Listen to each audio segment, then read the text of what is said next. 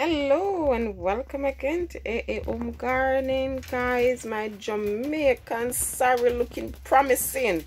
Can you see, guys? Look at colors. Look like it's about to form, guys. Look like I'm about to get some Jamaican sorrel this year. I started super early because last year they started to form, but the weather changed and it was too late. So yes, guys, looking good, looking really good.